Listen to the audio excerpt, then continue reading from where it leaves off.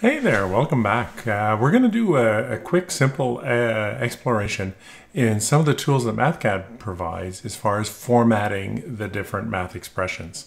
Okay, so we're not talking about the text formatting or the layout of your annotations, but rather the equations and the math components themselves. So the place where you're going to find, I have a sheet open here. It's just a calculation sheet that I use to look at stresses and beams. And I'm just going to use it as an example to show you some of the features that's here. So all of this math formatting, as you would probably expect, is up here in the math formatting tab. So I'm just going to open that and you can see some of the things that you can do. Now, let's not worry about label styles. I'm going to do a separate video on labels because they're really quite important to us and worthy of their own short excerpt. But what we're going to do is we're going to look at the values here and here.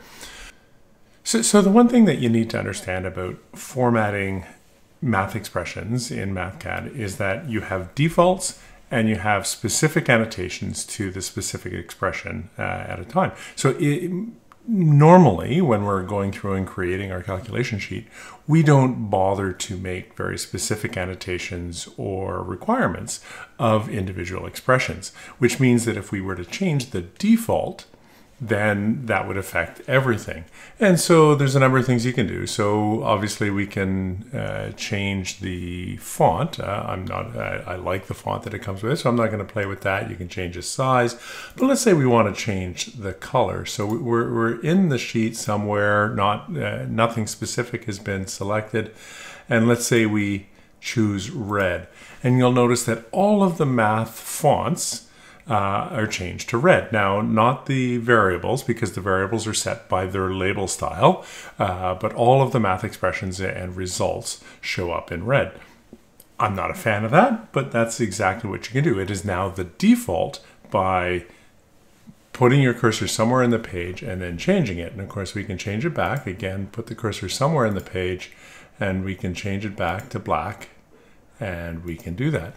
Now, to differentiate between a specific update to a specific expression, so for example, if we were to go into this expression here where y1 is equal to d1, 107 millimeters, I go in here. Now if I change the color, it only applies to that expression. And you'll note that it also updates the variables.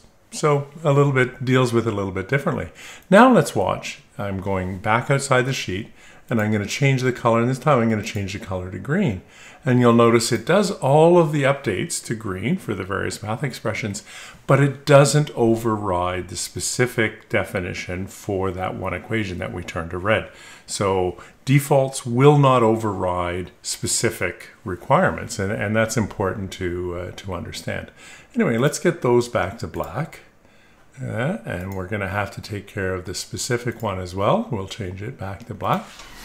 And let's look at some of the other things we can do. Of course, we can choose highlighting or backgrounding, right? So again, if I were to choose a specific expression and decide I wanted to highlight it as yellow, then we can do that. Again, we can change the default as well. That would look really kind of strange. So click out, say, turn the default to green, and you get all of that.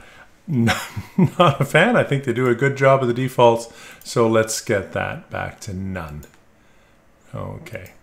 Now, sometimes where I use things like this, where I have a yellow background, is if in a fairly automated calculation sheet, I need to do some manual intervention. For whatever reason, I was not able to build it into the algorithm. Quite often, I will highlight it yellow, put a little note there saying, oh, manual intervention required. And it's not a bad way to show that off so that the user of the sheet is aware of that limitation.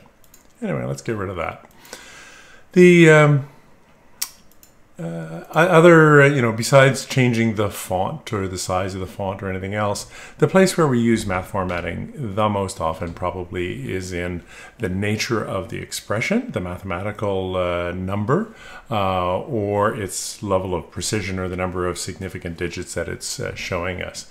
And so, again, if it's a default for the overall sheet, then it's not going to override any specific one. So I tend to leave the default the way it is. I'm fairly happy with the choices Mathcad does, but then I do go and apply it sometimes where it just doesn't make sense for the nature of the data that's being presented. And an example here is Q sub E. I believe I've turned that into scientific expression. So the way I would do that, if it wasn't already done, is, or scientific, actually I choose engineering. Particularly because I work in SI units, I like engineering because it comes in, times 10 to the third, times 10 to the sixth, times 10 to the ninth. So I choose engineering. And now again, if I click out and were to change, say, everything to scientific, you'll notice it updates everything else, but it doesn't update that because I have it chosen as engineering. And so we can choose general, which is the default. And this again remains engineering notation because that is what has been assigned to it very specifically. Now, the other thing you can do is change the number of significant digits. So like if I were to go up to something ridiculous like 7, again, it's changing the default because I don't have anything specifically chosen. Probably looks a little bit ridiculous, but what it might be is that, say, on a particular number, you're happy with the 3 digits, but you want that to be a single digit. Well, we can do that by selecting it and applying it to the individual one. Now, as we go down, we get into the complex numbers and how they're shown, whether by components or by polar notation. I don't deal a lot with complex numbers in my field, so I'm not really going to get into it too much. I think it's fairly self-explanatory from what I've seen. So, and of course you can clear formatting, just brings everything back to the defaults. So if you start getting lost in what you're doing, it's not a bad thing to do. Again, we'll go over label styles a little bit later on a separate video, but hopefully that was enough to let you understand why sometimes things look the way they look, or how you can take advantage of the formatting tools within Mathcad for math formatting.